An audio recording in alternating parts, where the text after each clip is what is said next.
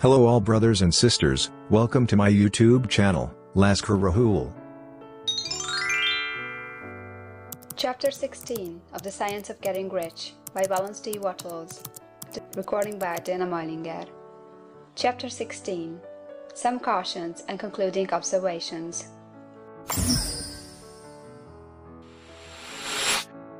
Many people will scoff at the idea that there is an exact science of getting rich.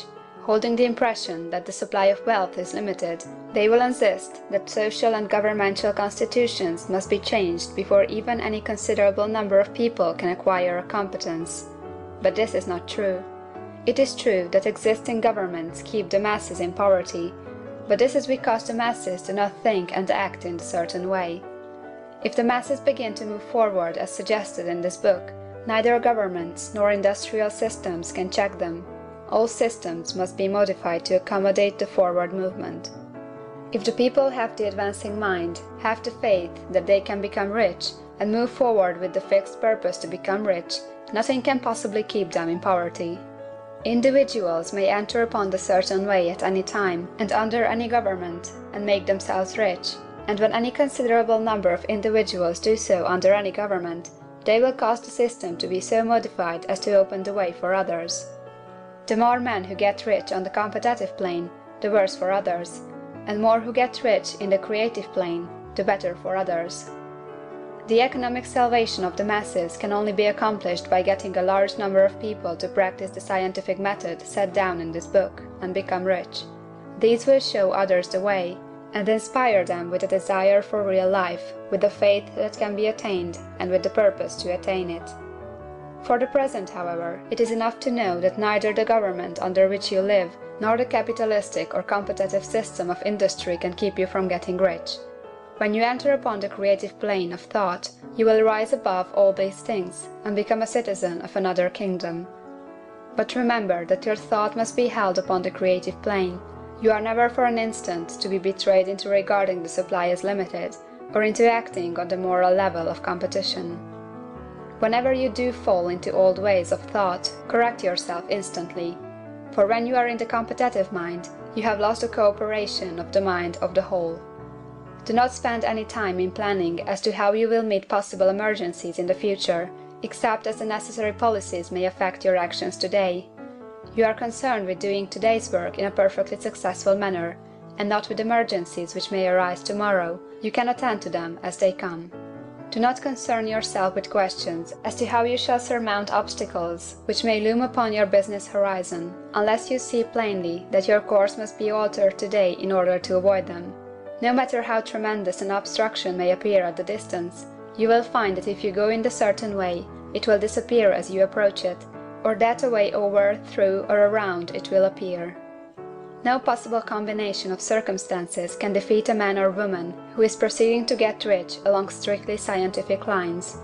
No man or woman who obeys the law can fail to get rich, any more than one can multiply 2 by 2 and fail to get 4.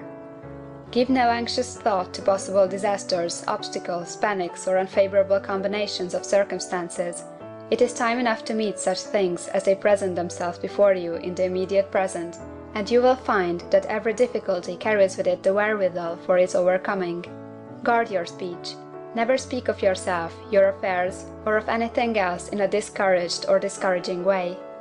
Never admit the possibility of failure, or speak in a way that infers failure as a possibility. Never speak of the times as being hard, or of business conditions as being doubtful. Times may be hard and business doubtful for those who are on the competitive plane, but they can never be so for you. You can create what you want, and you are above fear. When others are having hard times and poor business, you will find your greatest opportunities. Train yourself to think of and to look upon the world as something which is becoming, which is growing, and to regard something evil as being only that which is undeveloped. Always speak in terms of advancement. To do otherwise is to deny your faith, and to deny your faith is to lose it. Never allow yourself to feel disappointed. You may expect to have a certain thing at a certain time, and not get it at that time, and this will appear to you like failure. But if you hold to your faith, you will find that the failure is only apparent. Go on in the certain way, and if you do not receive that thing, you will receive something so much better that you will see that the seeming failure was really a great success. A student in this science had set his mind on making a certain business combination which seemed to him at the time to be very desirable, and he worked for some weeks to bring it about. When the crucial time came, the thing failed in a perfectly inexplicable way. It was as if some unseen influence had been working secretly against him. He was not disappointed; on the contrary, he thanked God that his desire had been overruled, and went steadily on with a grateful mind.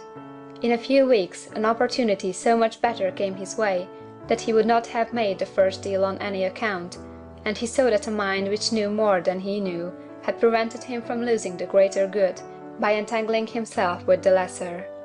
That is the way every seeming failure will work out for you, if you keep your faith, hold to your purpose, have gratitude, and do, every day, all that can be done that day, doing each separate act in a successful manner. When you make a failure, it is because you have not asked for enough. Keep on, and a larger thing than you were asking will certainly come to you. Remember this. You will not fail because you lack the necessary talent to do what you wish to do. If you go on as I have directed, you will develop all that talent that is necessary for the doing of your work. It is not within the scope of this book to deal with the science of cultivating talent, but it is as certain and simple as the process of getting rich.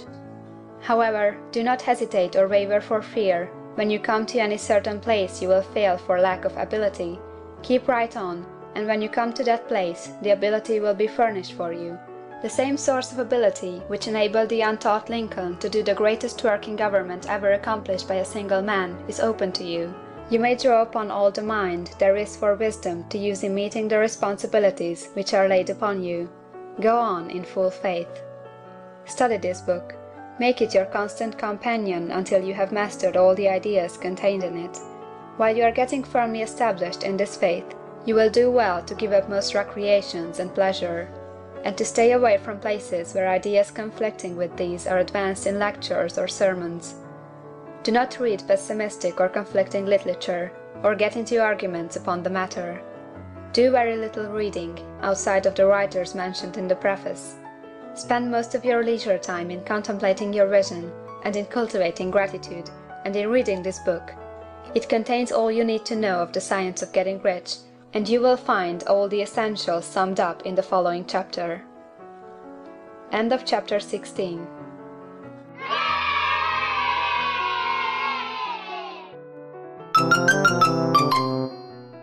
Thank you for watching this video.